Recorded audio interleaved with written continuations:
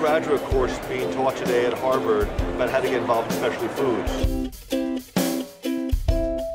What do I teach? Selling to the channel, it's about selling across different channels. The educational programs here that are offered by the SFA are excellent.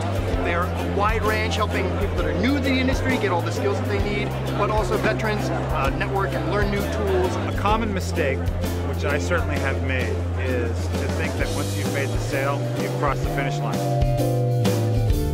In fact, you're just at the starting line, and the work really begins once you're on the shelf.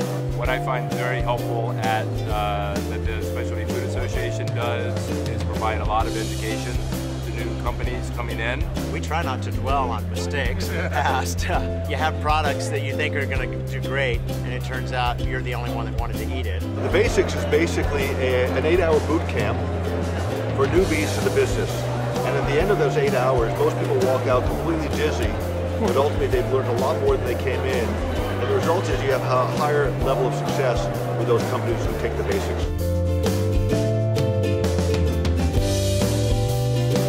My advice to a new company considering the specialty food industry is to come walk this show and meet people with the Specialty Food Association and discuss with them your thoughts and ideas. This is an embracing group of people.